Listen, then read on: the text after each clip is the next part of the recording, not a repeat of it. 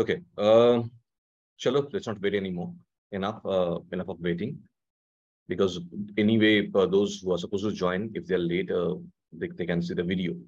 And why to make you people get punished because of others' delay? Okay. One thing for sure, both of you are my students. So it's practically within us in-house that the discussion is going on. I'm doing one thing. I'm sharing the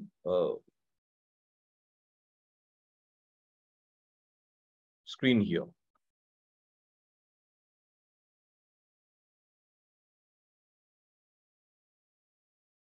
Okay.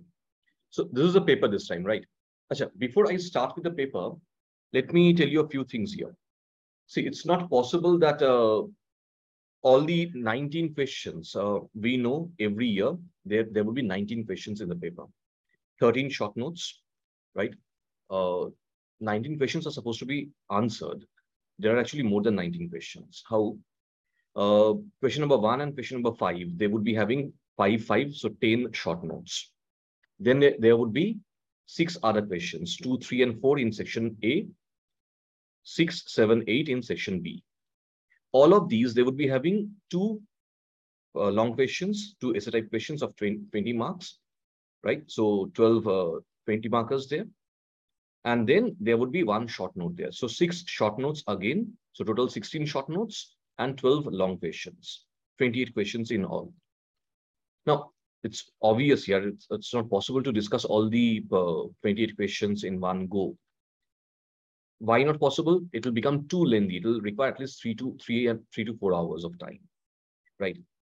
Let's not do that. So I'm not going to do that. But what I'm going to do, I'm going to be selective and I'm going to take up certain areas which at least if you ask me, I found to be a bit application oriented this time, right? Those questions which are pretty straightforward, I know you people, right?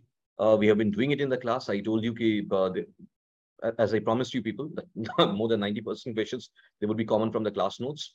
You'll find the same thing here this time as well. Some of the questions, they are more application based, especially the questions of research methodology, right? So I'm going to take up those questions. I'm going to look into those questions a little bit more, right? And obviously, along with them, I'll also be looking at the other questions, especially the questions of the thinkers. Why not, right? But then again, let me be very honest here. I don't know whether you have gone through the question paper. Bharat sir must have had shared the question paper with you people yesterday at night only. If you go through the question paper, exactly what I said in the class, I'll be repeating myself here again, right? Look at the questions. They can't go beyond what we did. I promised you that, and that still holds. That promise still holds, right? I'm coming back to the discussion here. Starting with the first question only.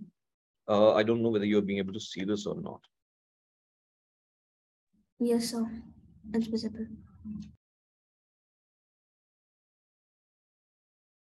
Okay. See, it says, delimit the scope of sociology in relation to other social sciences. Okay. We can understand what they're talking about. They're trying to understand the scope of sociology in terms of, if you remember the comparative analysis between sociology and other social sciences that we did, I said exactly where history ends in terms of comprehensive understanding. That's exactly from where sociology starts. We have been discussing number of statements in the class where history ends, sociology starts, or history without sociology is, or sociology without history is rootless, history without sociology is fruitless. These kind of statements, they have been previously asked by UPSC as well. We discussed those things in the class. At the same point of time, I also talked about sociology and its the way sociology is compared with philosophy, then political science, economics, social anthropology, right? So in that sense, we have to talk about this particular question, this particular short note. Okay. Next, how does a researcher achieve objectivity in interpretive research? You can easily understand from where the question is coming, right? I am looking at interpretive school of sociology, and the focus of Weber there more on value neutrality, and through value neutrality towards achieving objectivity, right? And what are they talking about? How was Weber suggesting us to achieve objectivity through value neutrality? He has been giving us certain methodologies, ideal type, Verstehen, right? Talk about those methodologies here. Don't name Weber here, guys, please. This question is not mentioning Weber, it's talking about interpretive research. So we are going to use Weber's methodology without mentioning Weber here. Be careful about that. So what I'm going to say that as we understand in interpretive research, that the sociologist or the sociological researcher or the student of sociology should not be applying his or her mind. Why? Because he or she is value laden. So if he or she, the sociological researcher, tries to apply himself or herself in the understanding, that understanding would be value laden. So don't do that. Instead, we should be going for methodologies like ideal type, methodologies like Verstehen. In fact, actual is Verstehen, the word that I mentioned there. Direct observational understanding, right? That was the exact term that was used by Weber, which has been taken up by Talcott Parsons when he was translating Weber from German to English, 1928, if you remember, right? So that's exactly what I would suggest here. But be careful, once again, I'm repeating myself, don't mention Weber here. Without mentioning Weber, we are going to talk about the method that he suggested us. Clear? Why am I doing that? The question is not mentioning Weber. The question is talking about interpretive research. Fine. So let's do that in that sense. Now I'm coming to the next question. Question number 1C. I'm sorry, actually, the paper I have got, the student of mine, he has written all over the paper. I'm sorry for that, but let's use this. The difference between information and data in social science is subtle. Okay. How to approach this? See, there is a difference between information and data.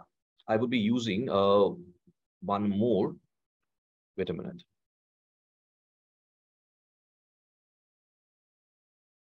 If you look at this difference here,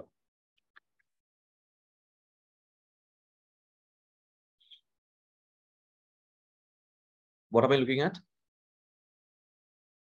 As I see,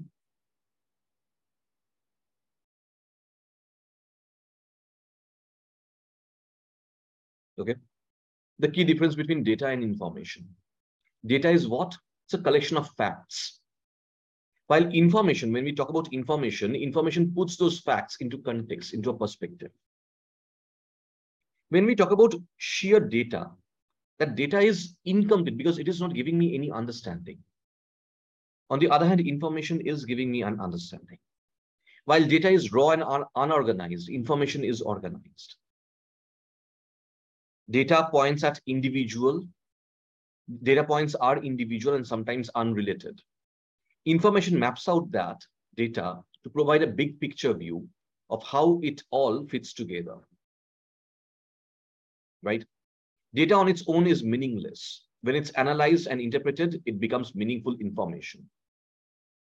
So the basic idea is that data is not meaningful in that sense. It's just raw in its form. To make it meaningful, I have to convert it into information. So again, I'm going back to the question here. Right. The question says that difference between information and data in social science is subtle. No, it's not. This difference is not subtle. Clear? Doesn't matter. It has asked you to comment. So what I would suggest you to do, I would suggest you to point down these things, these aspects that we should be writing down these points, and then we should write down that no, given these differences, we can understand that the difference between data and information, even in social science, is not so subtle. But then be careful about one thing. This question is asking us to comment. While writing a comment, I told you that the typical example of a comment is the editorial of the newspaper, right? The left-hand side column on the Hindu's op-ed page, if you look at, on the of the left-hand side page, the extreme left-hand side column of the left-hand side page, that long column there, normally two pieces are written in paragraph format. That's a typical comment. So how are we supposed to write a comment? In paragraph format. Never go point-wise.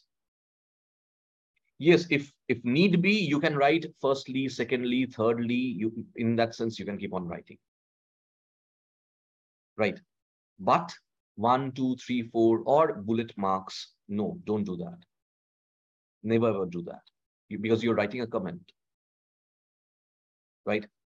Guys, be careful about while you write the answers. We need to properly follow the structure of the answers. You do that. You ensure that the presentation is proper and in accordance with the question, right? You will get marks. And the target should always be to get at least half a mark or 1 mark more than the average Joe.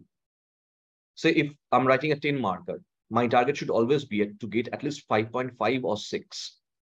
They would easily give me 4 or 5. If you write down these points, the points that have that we normally discuss,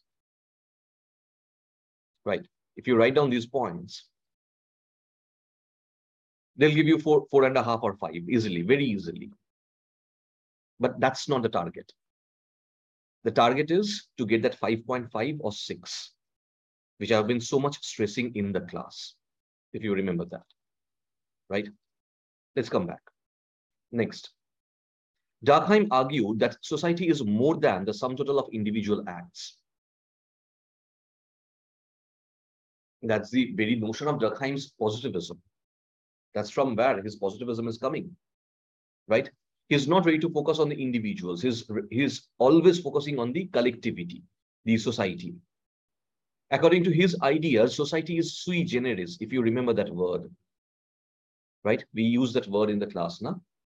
Sui generis means which originates on its own or which maintains itself on its own. And what is doing that for the society? How is it happening for the society? With the help of social facts. He says that the society is not made up of the individuals only. Yes, the individuals are the constituents of the society, but there is something more than the individuals, the social facts, right? So I have to include that idea here. That's the discussion here. Again, this is about discussing. Here, see the difference between comment and discuss is, in case of discussing, you can go point-wise. You have the liberty of using both paragraph format and point-wise format. Doesn't matter. But in case of comments, be very careful. No point-wise writing. Clear? Now, how do sociologists construct gender in their analysis on social inequality? Right? Gender, as we understand, number one, this discussion is coming, you can easily understand from the feminist perspective, right? Women's studies. What we look at, gender as it is looked at, gender is not a concept dependent on sex. No, it is not. Right? In the discussion of gender, in the construction of gender in sociology, we look at the relationship of power with gender. Okay? Anyone who's not holding power, who's not controlling power, is feminist in gender, is feminine in gender, sorry. Right? And anyone who is holding or yielding power is masculine in gender. That's the difference between the two genders. Right? In fact, it is far more better understood if when we are studying power, the concept of power of Weber, and also the concept of power as talked about by Parsons. More than Parsons, it's about the concept of power by Weber. The way Weber looked at the two categories, say while discussing class and party. Right? The segment which yields power is masculine. Right? Those who impose their will over the others, their capacity to impose their will over others, they are the masculines, and those on whom the will is imposed, they are the feminine. That's the construct of power. So if I look at power, or if I look at gender in that sense, what do I see? Not only women who are considered the feminine gender. At the same point of time, anyone who their relationship with respect to power, say children, old age, right? They all should be considered as feminine gender. Anyone who's considered as a minority becomes feminine in gender. Right? Ordinarily speaking, the idea of minority is numerically who are lesser in number. That's the idea, minority in numbers. But no, in sociological construct, when we look at minority, what we understand is those who lack power. Say in India, if I have to understand the structure in India, 8.3% of India's population, they're scheduled tribes. 16.4%, they are scheduled castes. Around 30% to 35% of the population, 35% around, they are OBC. So practically 60% of India's population, they are either OBC, SC, or ST, right? In spite of that, they are the minority. They are part of the feminine gender.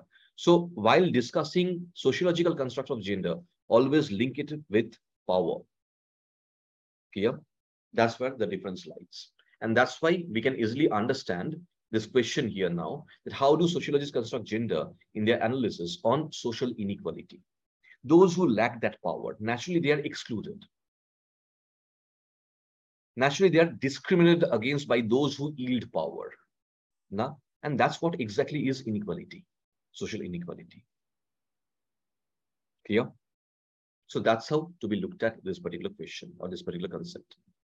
Now, what aspect of enlightenment do you think paved way for the emergence of sociology? Elaborate. You do remember that discussion, right? Emergence of sociology, a rise of modernity in Europe, and emergence of sociology, right? The way I talked about enlightenment, the way I talked about rise of rationality, post-French Revolution, rise of the right to ask questions, leading to rise of rationality, right? That rationality fueling enlightenment further. And from there, I'm looking at the rise of scientific temper, which would further supplement and fuel the industrial revolution in England. But let's not go up to that. Here, we should be focusing only on the role of enlightenment, how the right to ask questions is fueling enlightenment. And within enlightenment, I'm looking at the rise of rationality, logic, and scientific temper. That discussion should be here. Right. Sorry, guys. Just a minute. So that's how this is to be discussed. I hope we remember the discussion properly. Right. Now, let's come back. That's a very fast class normally what we conduct, right? This question is typically from there.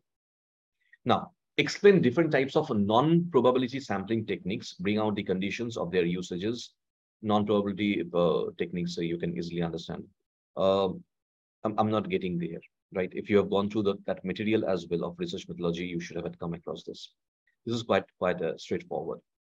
Now, discuss social mobility in open and closed system, right? If you remember the discussion of social mobility, right, that I've talked about, in whether when what I mentioned even Prithvi Sorok in there, right? I talked about vertical mobility. Within vertical mobility, I talked about upward mobility and downward mobility, right? While doing that, we were talking about the open system and the closed system. In the open system, what happens? Things become far more accessible, right? Things become far more, let me show you the discussion here, if possible. You will have previously also seen this particular khazana of mine, so not an issue.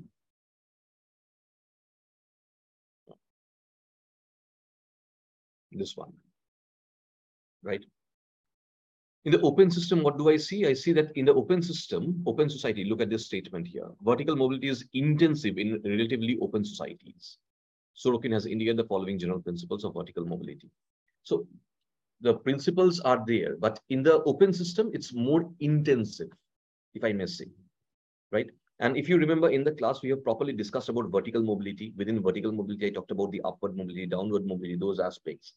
I have talked about the rise of so many billionaires in USA, say, whether you talk about Steve Jobs, Bill Gates, Mark Zuckerberg, Tesla, Elon Musk, right? We have been talking about these people in the class. And in comparison to that, I have been talking about the various Indian industrialists, right? What do I see? Whether the Ambanis, or if I may talk about the Wipro, Premjis, or Birlas, or Tatas, right? Over the generations. It's not in one generation that it happened, right? So in that sense, I have to look at this development here. Yep, that's the discussion between the open and closed system and mobility. In a closed system, if you remember, the even at times the horizontal mobility becomes difficult. Why? Say, for example, caste system here in India. Now, even changing occupation within caste system becomes difficult. Someone who's born among the ironsmiths would remain to be ironsmiths, cannot take up, even if the person feels like, cannot take up carpentry, right? So in that sense, we should be looking at this discussion here. Before I go further, because I've already discussed question number 1 and question number 2 to both of you, Ramya and Revant. Am I clear here, guys? Yes, sir. Okay, I also have someone else here. Right, Ramya. I don't have the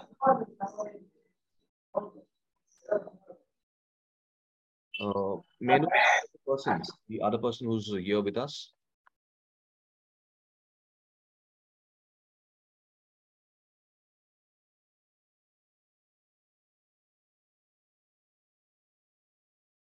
Anyway, not an issue, but I wish you have at least been able to understand what we are discussing here.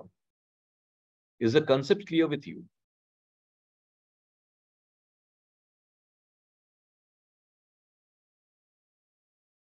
Why I'm asking you specifically, because Ramya and Revant being my own students, I know what we have been doing in the class. So in that sense, I have been talking about, but I don't know about you.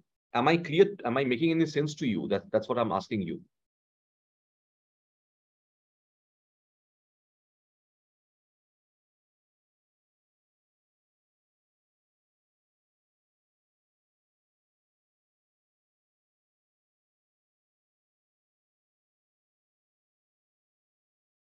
Anyway, I'm not getting any answer, so not an issue. Let's go forward.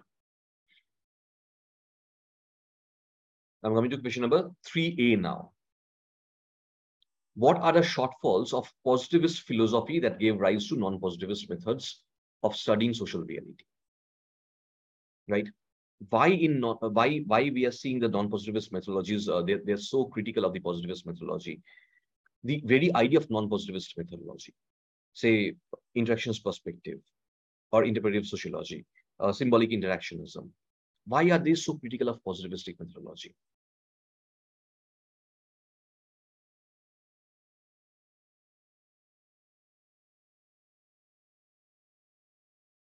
No, it's okay. It's okay. It's clear. Things are clear to you, right? That's all that I'm.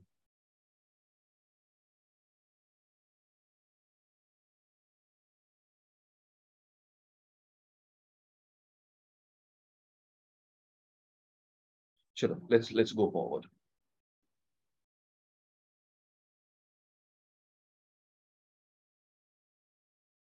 Okay, Vasilya. Things are clear to you, right? Are you getting us what we are discussing here? Are the concepts being clear to you?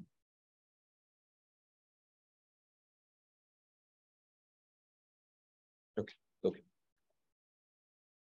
Now, this particular question, positivist philosophy that gave rise to non-positivist methodology. If you remember the discussion for Revant and for Ramya, the discussion that we did about the major theoretical strands at that point of time, I talked about positivist methodology first, then the functionalist school, then the conflicts school, then we went for the interactionist school, then the symbolic interactionist school, right? In interaction school, the thinker was Max Weber. Symbolic interaction school, the thinker was George Herbert Mead, if you remember, right? And at that same point of time, I was also talking about how they were critical. That while the positivist school, they were completely ignoring the individuals and predominantly focusing on the collectivity. Weber was of the opinion, both Weber and Mead, they were of the opinion that no, the individuals, they also make sense. They are also significant. We cannot ignore them, right? And as a result, in the discussions of Weber, we have seen Weber has been focusing both on individuals and on the collectivity. Say, for example, his discussion of Verstehen, the example of his discussion of Verstehen, that is social actions theory, right? There we see in Weber's social action theory, the way he has been focusing on the individual's understanding, Zweck rational, Wert rational, traditional, and emotional, right? At the same point of time, Weber was also talking about the collectivity. In Protestant school, the Protestant ethics and spirit of capitalism, he was talking about the collectivity. He was not focusing on the individual here. So in Weber's analysis or in interactions perspective, I'm looking at the balance between both, where Weber is giving due regards to the individuals as well, the meaning that is being attributed by the individual, the meaning to the social action being attributed by the social actor. Same thing I'm looking at in the discussion of George Herbert Mead, where he talks about the development of self and mind within the individual.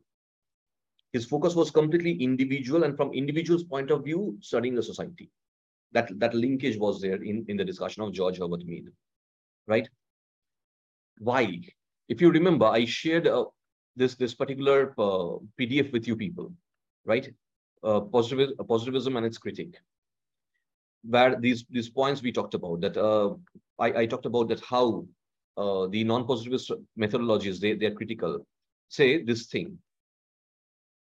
Let me read this in a bit loudly for you.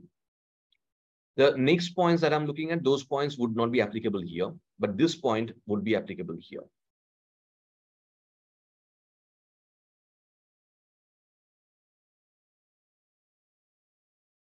First, it is possible to say that what is applicable in the domain of nature is not necessarily applicable in the domain of human society, because unlike nature, society consists of self-reflexive agents, human beings, who think, argue, contest, and through their practices and actions, transform the world.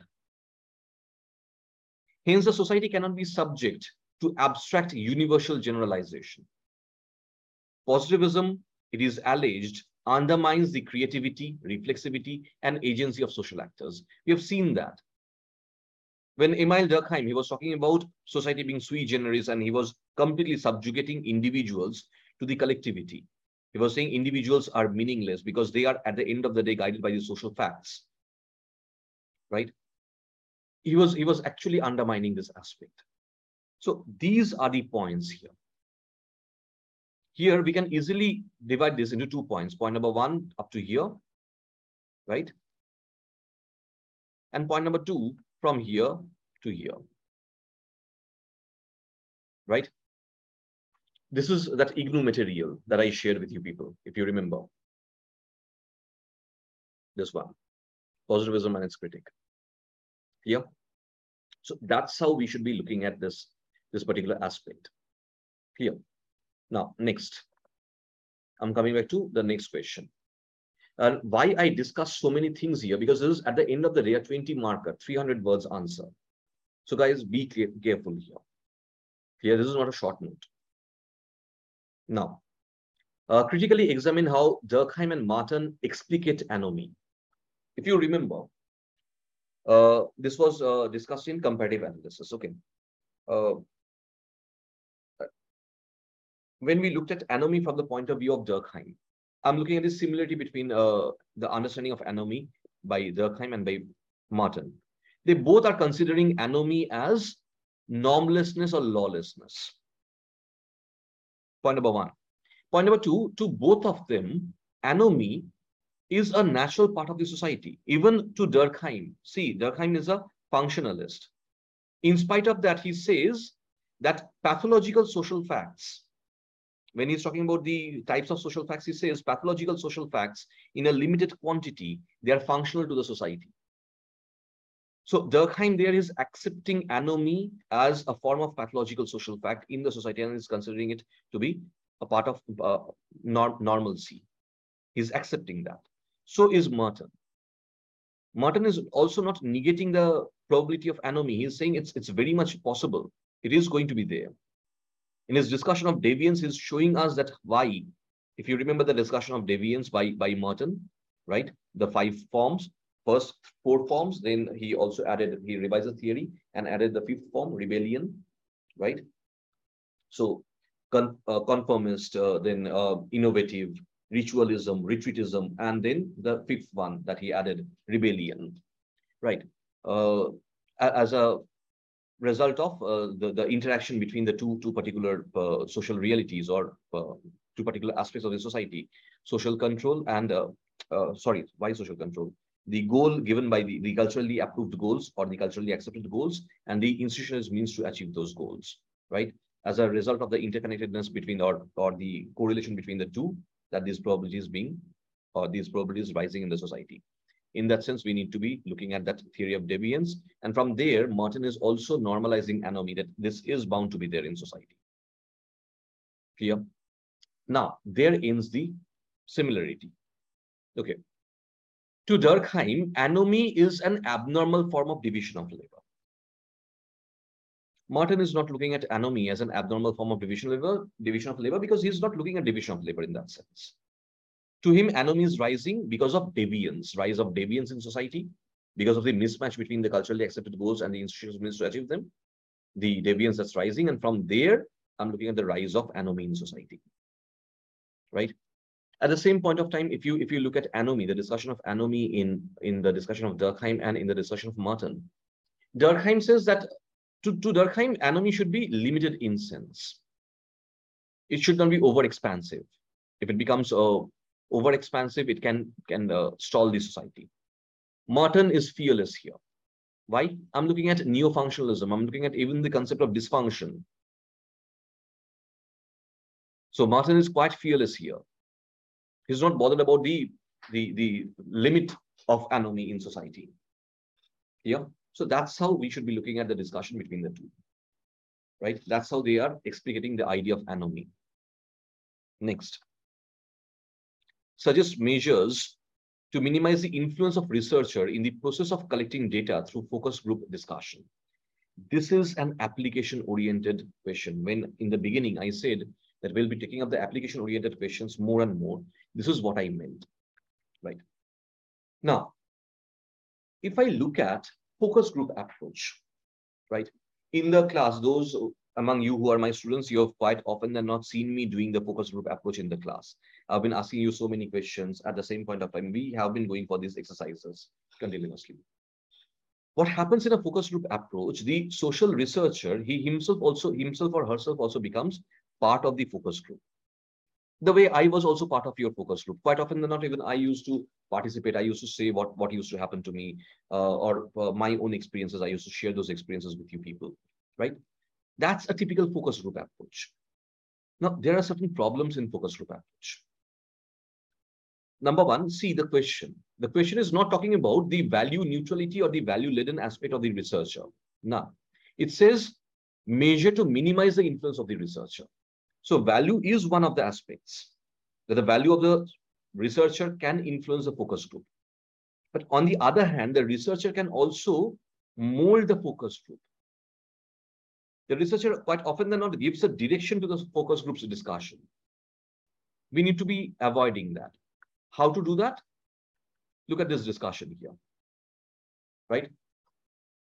In fact, if possible, I'll share this handbook of qualitative research, which I didn't do previously, because I have always been saying here, let's be restrictive here. This is for the first time I'm seeing UPSC to trying to go in depth in research methodology a little bit. That's the only area where they have gone a little bit beyond this time. Okay, or else the questions, I don't think you should be finding the questions in any way difficult. Okay, let's come back. So in the focus group discussion, what I'm seeing, two things here. Number one, it's preferable to go, if you genuinely want the influence of the researcher to be less, it's preferred to go unstructured, go for an unstructured focus group approach, where the researcher himself is a passive participant at best. Let the discussion take its own direction. And then at the same point of time, we can also go for this Delphi technique, right? In fact, to Ramya, I would say, Ramya or Revant, any of you, do remind me. I would like to share this particular PDF with you people, if possible, after this discussion. Yes, sir. I'll. Right, this one. This is the Sage's handbook on qualitative research. Okay.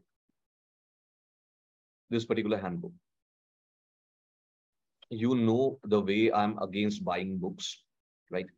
Why to buy books? That's the primary concern here. So just do remind me, and I'll share this PDF with you.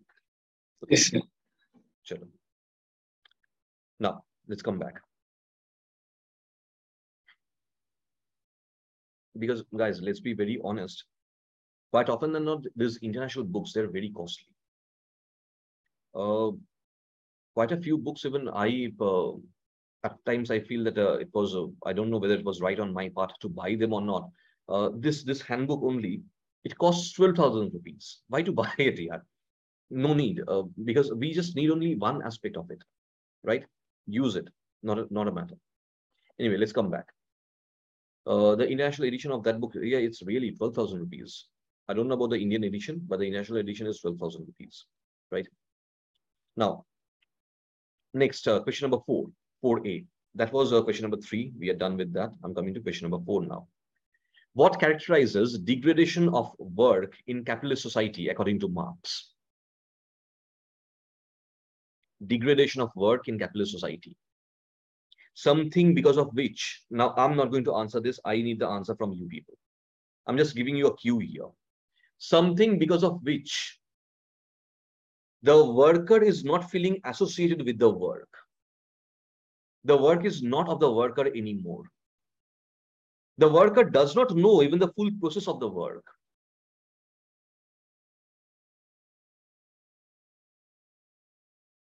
Which method? What is he talking about? Why is the work getting degraded? No, not exploitation. Alienation.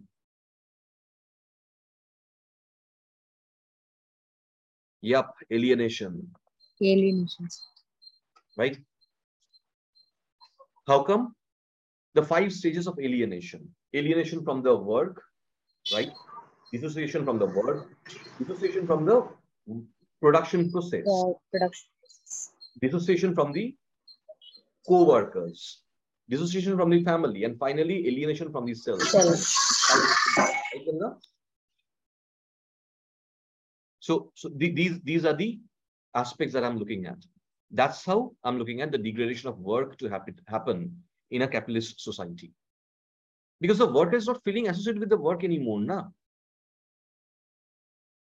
Clear? So that discussion of alienation here. Similarly, question number 4B. Social stratification is claimed to contribute to the maintenance of order and stability in society. Right? Ganga, you're a present batch student, so we have not started with social stratification yet. But to the other two, help me understand.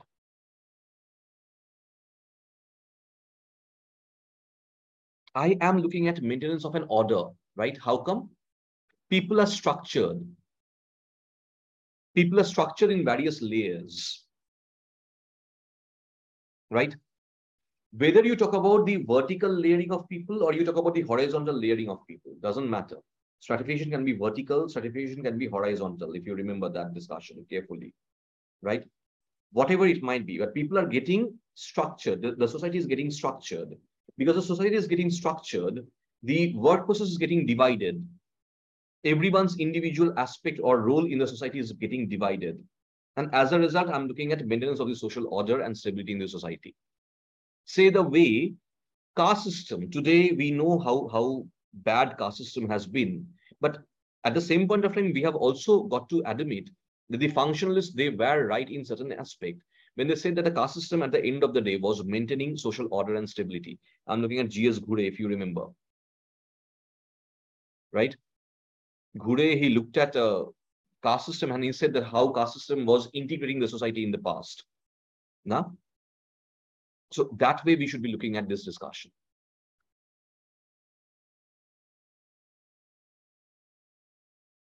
Yeah, it doesn't matter. Okay.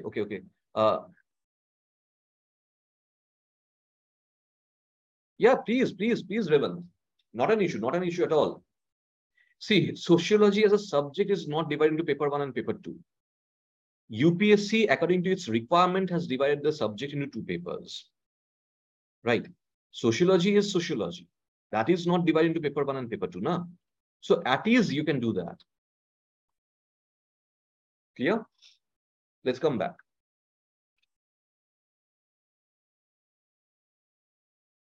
Now I'm looking at what is reliability, explain the different tastes, availability, again, that research methodology, and this is quite straightforward. Okay, I'm coming to question number 5. What am I saying? Critically examine the relevance of Durkheim's view on religion in contemporary society. Okay. Acha. One thing. This requires critical examination. For Ganga, we have not done this yet. This will come at the time of comparative analysis. For Ramya and from Revant, I would be expecting the answer here. Vatsalya, I'll help you out. Right. Acha, chalo, let me discuss this with you. It's asking me to critically examine. While critically examining, I have to be a bit critical to the discussion, right? I have to look at the negative aspect here. So what's the negative aspect of the discussion of religion of Durkheim? What Durkheim is doing, please listen to me very carefully, guys. Durkheim tried to avoid complexities. In his efforts to avoid complexities, what he didn't study religion in the modern complex society, in the Parisian society that he was living in at that point of time. His idea was that since the nature of the society is complex, so complex would be the nature of the institution within the society called religion. In this condition, if he tries to understand the impact of religion in the society, his understandings might become erroneous. So he went for a simpler form of religion, to study a simpler form of religion in a simpler society. Elementary form of religion. Elementary is not primitive. Elementary is not previous. Elementary means simple.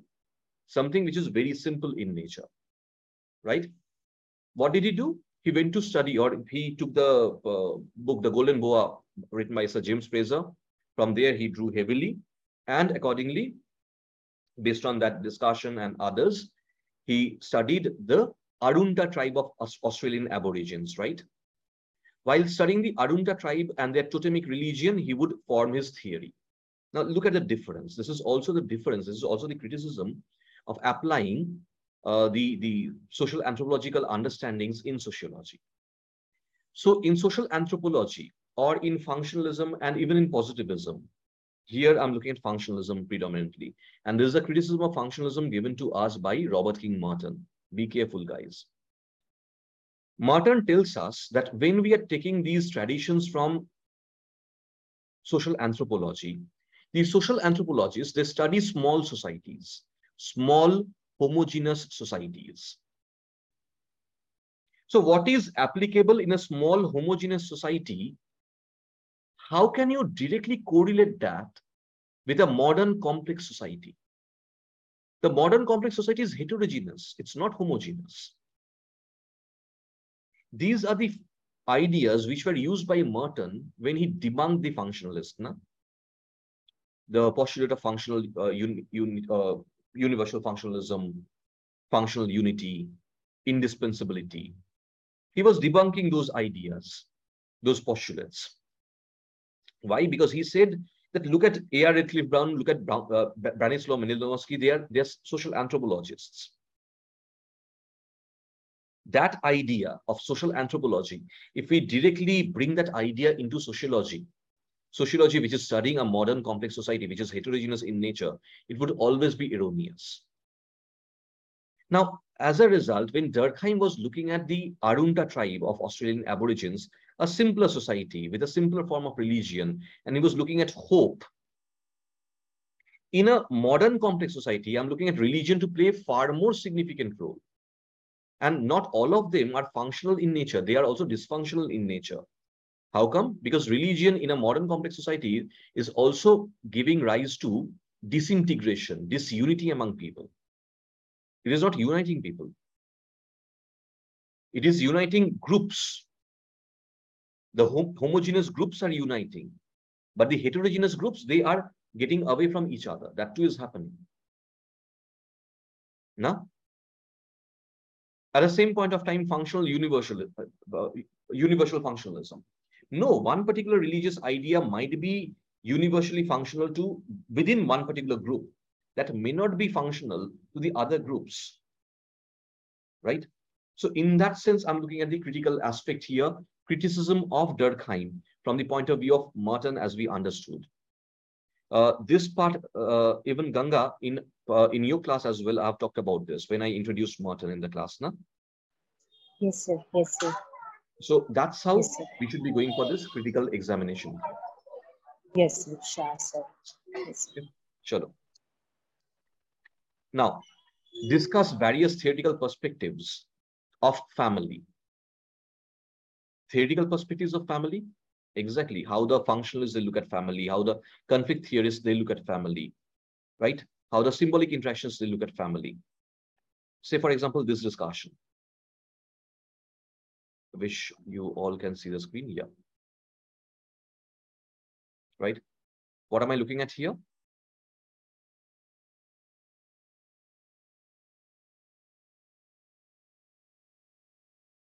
Just a minute, guys. Yeah.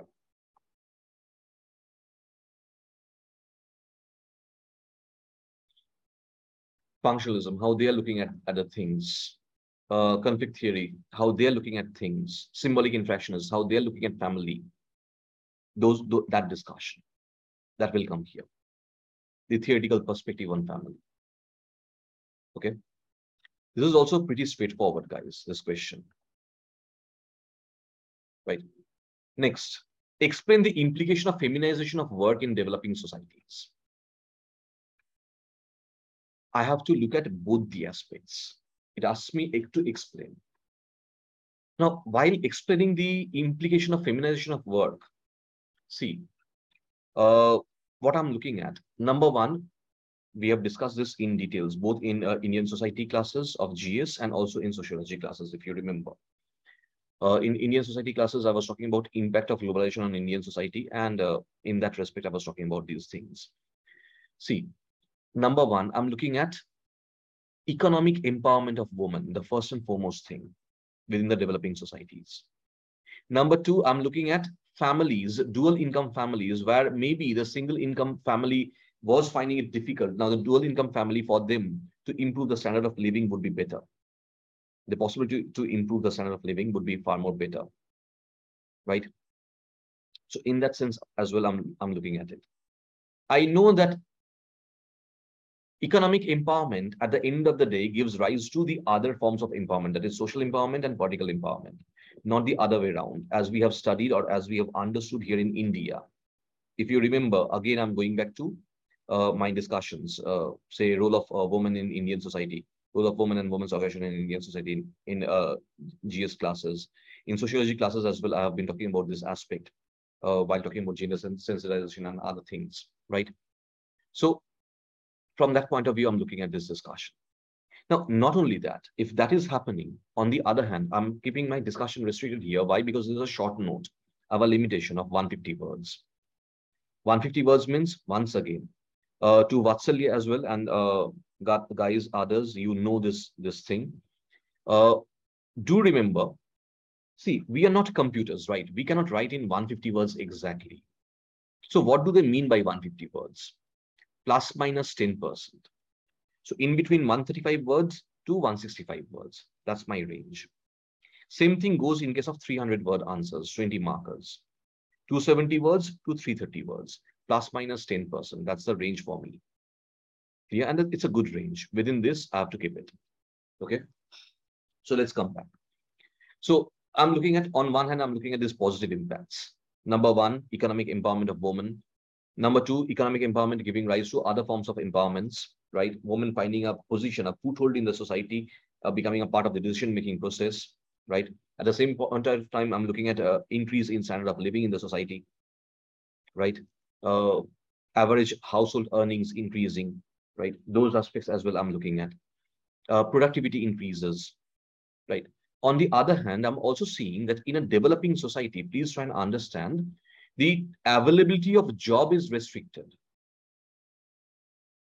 So when women also join the workforce, what happens? The competition for job increases. Now, this has both a good impact as well as a bad impact. Why bad impact? Because the competition for the job is increasing. The employers can bargain. The employers can bargain and they can reduce the payment for the job. So we do also see a reduction in pay scale. Just imagine, this is seriously unique here. 2004, during my time, during my days, the entry-level salary in the software sector, in the IT sector, was 26,000 rupees. Okay. After 18 years, guys, not 1 year, not 2 years, 18 years, 2022, the entry-level salary in the software sector is varying between 25,500 rupees to 29,000 rupees. Right? And why did this happen?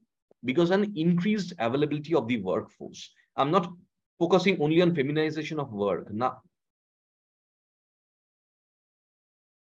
I'm looking at an increased availability of the workforce. Clear? But that too is an impact of the feminization of work, no doubt about it.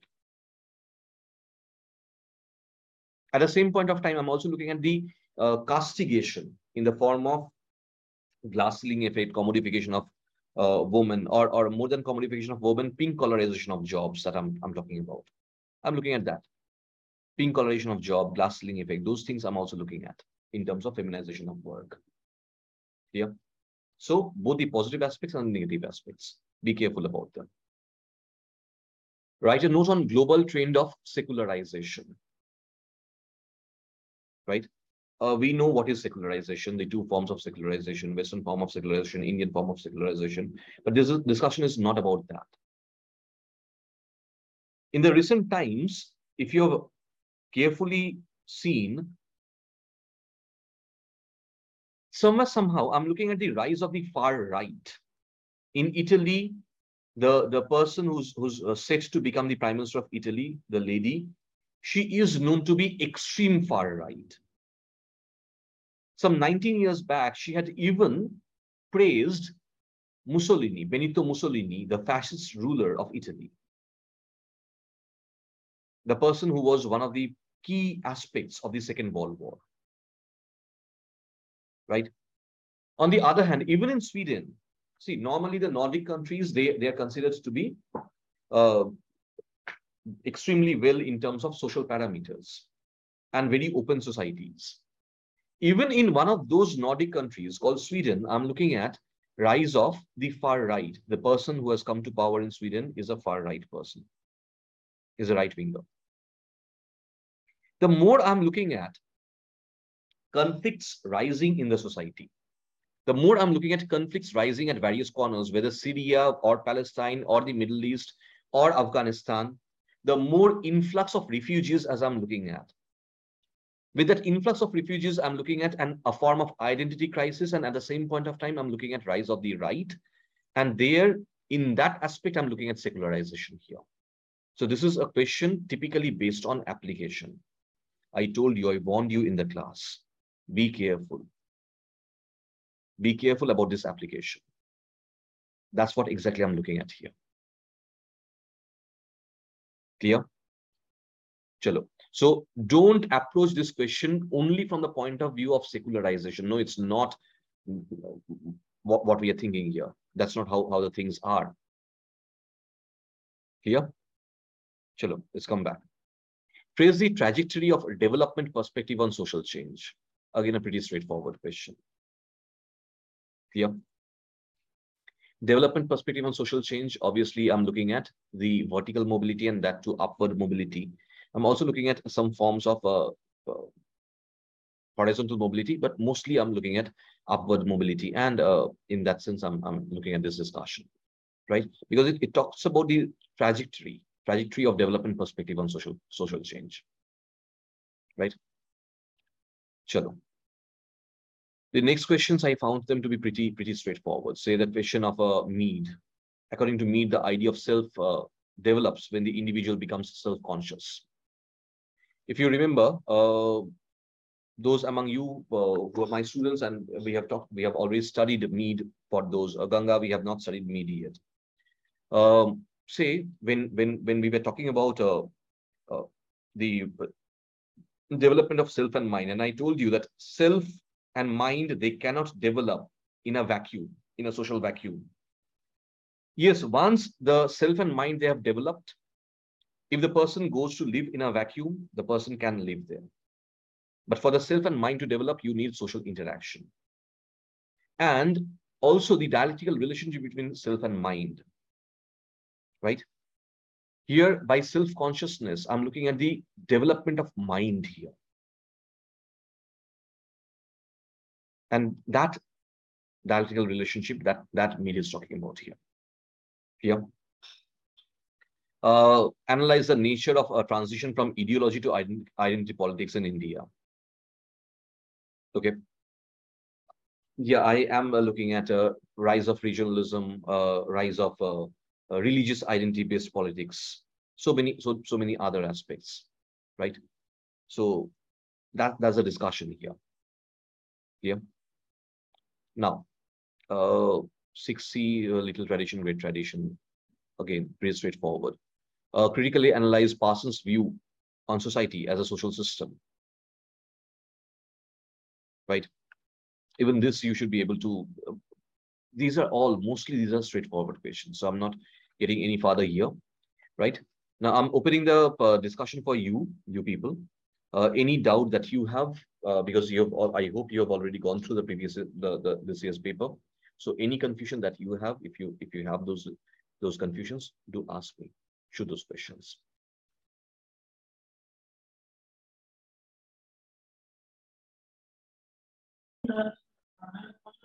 Sir, in the first question, you said that don't mention thinker's name.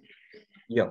That Not the particular first question, I think it was the second question. Second question or first question? I don't remember exactly. question D. Question 1B. 1B. How does a researcher achieve objectivity in interpretive research? Mm. Why I said so? Because the question is being asked from the point of view of interpretive school of sociology. Not mentioning Max Weber here. Though the idea is of Max Weber. But the question is asking me, you are Revan. No doubt. But the question is saying, what is this idea? Say you give me one idea. You're saying, what is this idea? So here, because of the limitation of words, let's avoid mentioning Weber. Rather, let's just focus on the discussion, the predominant discussion. That's what I would prefer to say. Okay. Okay. Anything else, guys? Vasalya?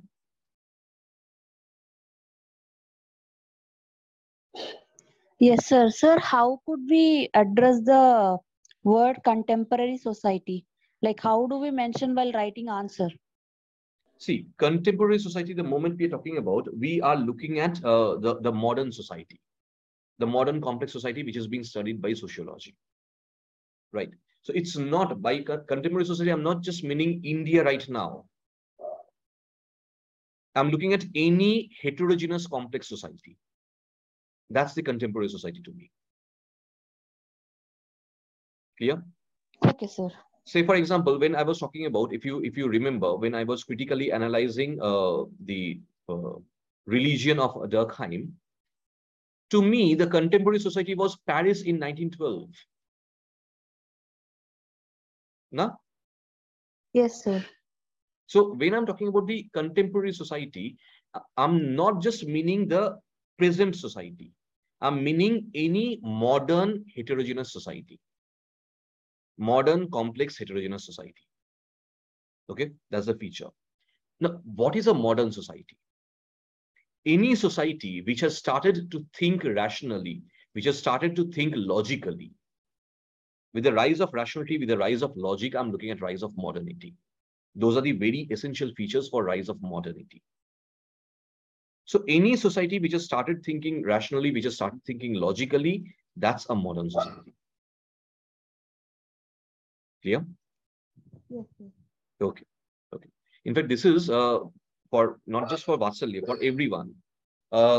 That's exactly from where we are looking at rise of sociology, na?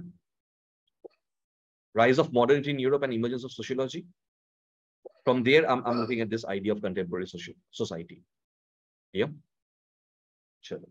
Anything else, guys?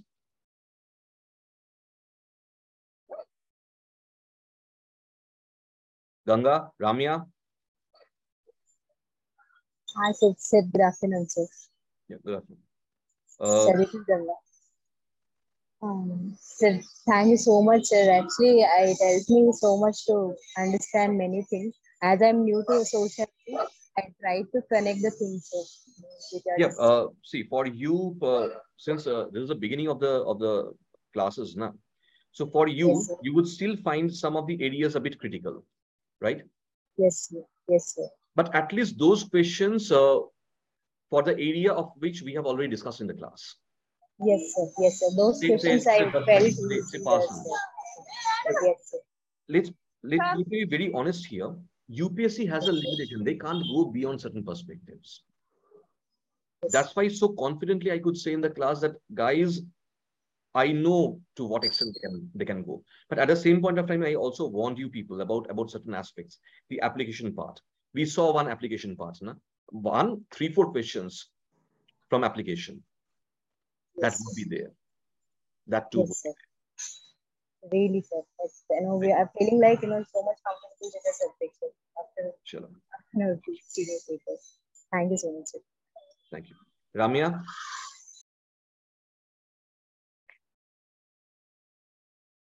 So, Any confusion, any problem? yes, sir, I have a doubt Yeah. regarding the question. Suggest measures to minimize the influence of researcher in the process of collecting data, the application oriented one. In a focus group, right? In a focus Yeah. You have you have said that Delphi technique, right, sir? group. Uh, do we have any other measures, sir, for that? The first and foremost thing that I suggested you, if you remember, we used to do focus group discussions in the class. Na? I used to give you a topic, or I used to raise a question in the class. Then I used to ask you people keep what's going on. You tell me. You give your perspective. I used to also be actively part there, right? That was a typical focus group approach that we used to do in the class. Now, in the focus group approach, what happens? The researcher tries to mold the discussion of focus group according to his or her comfortability or the direction he or she wants to take it to. Though the researcher might be objective, I'm assuming the researcher is objective here. The value of the researcher is not influencing. Also, that too is a possibility. That's why it should be avoided. But let me assume the researcher is very objective here. Even then, I do see a very heavy presence of the researcher here. And this question says, can we minimize that? Yes, it is possible to minimize it. Say, number one, if the researcher becomes passively participant, not an active participant. The researcher raises the topic and then allows the group to discuss. He or she is just sitting down and listening to them and observing them. That's it. Point number one. Number two, instead of creating a large focus group, if the researcher creates small nominal groups, the term is nominal groups. Say, instead of a group of 40 people or 50 people, if I create, say, five people, group of 5 people, say 4 or 5 groups of 5 people each, and their discussion, from that, I'm drawing my data, right? While being passive. And then comes the Delphi technique. So all of these measures at the end of the day, they can help me reduce the influence of the researcher in the discussion process, in the focus group discussion, or else because, see, since the researcher is directly involved in the focus group discussion, there is a possibility that the researcher knowingly or unknowingly would start influencing it.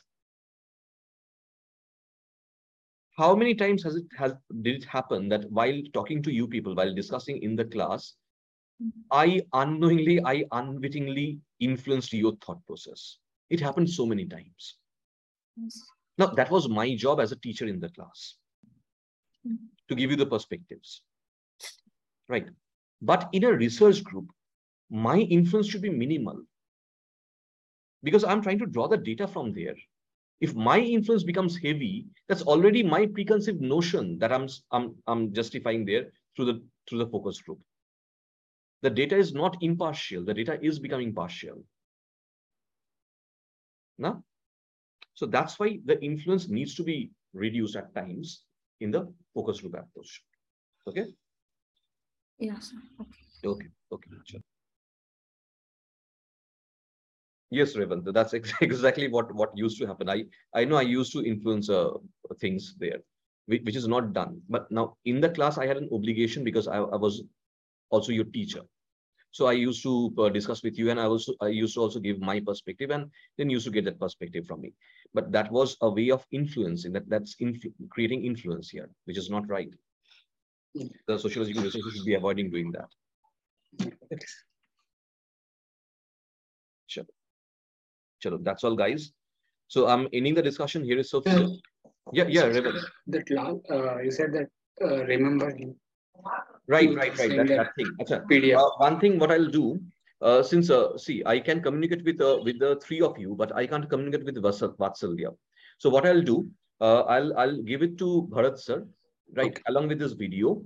So it will be the job of Bharat sir. Not only that particular what to say, that PDF, and also wait a minute. Let me show you. I had also shared this thing. I have also shown you this thing, right? I've also wait a minute. Where is it? Yeah, this particular answer, right? So I've shared shown you these answers as well. So I'll share them with Bharat as well, Bharat sir. So Bharat sir will share all of these things with you people. That PDF plus these two answers. Okay. Yes. Okay, sir. Okay. Sure. Thank you, sir. Thank you, everyone.